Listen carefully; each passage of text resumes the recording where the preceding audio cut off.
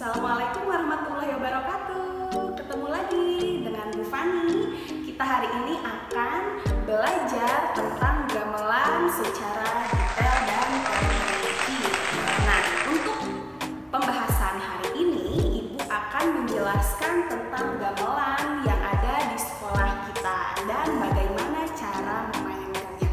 Nah, yang pertama, gamelan.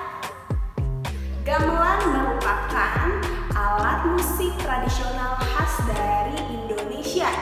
Gamelan tersendiri itu terbagi menjadi 3 jenis.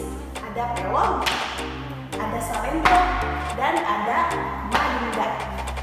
Nah, kebetulan yang sering kita temui itu adalah gamelan pelong, termasuk yang ada di sekolah. Kemudian gamelan yang digunakan di sekolah itu merupakan gamelan degung. Kata degung itu berasal dari deg kanu agung. Deg kanu agung itu sendiri artinya adalah ngadeg itu berdiri, kanu agung itu kepada Yang Maha Kuasa. Jadi kita harus tetap berdiri kepada Yang Maha Kuasa, dalam artian itu diutamakan tetap menyembah kepada Tuhan Yang Maha Kuasa. Nah, gamelan degung ini termasuk gamelan degung itu tangga nadanya pentatonis. Apabila alat musik modern itu diatonis, alat musik gamelan termasuknya pentatonis. Nah, pentatonis itu memiliki 5 nada dasar. Apabila diatonis itu do, re, mi, fa, sol, la, si, do. Apabila pentatonis ini ada da, mi, na, ti, la. Ya, pentatonis itu ada 5. Da, mi, na, ti, la.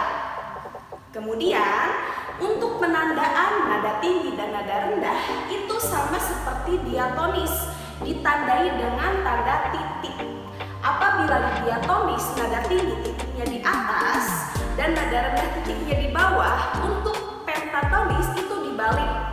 Untuk nada tinggi tandanya titik itu ada di bawah, sedangkan nada rendah titiknya itu ada di atas.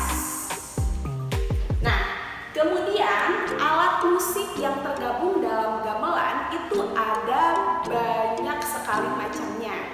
Di antaranya ada saron, ada bonang, ada jelong, ada kendang, dan ada gong.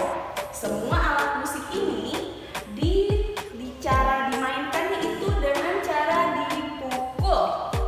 Nah, untuk memainkan alat musik gamelan kita juga bisa menambahkan beberapa alat musik.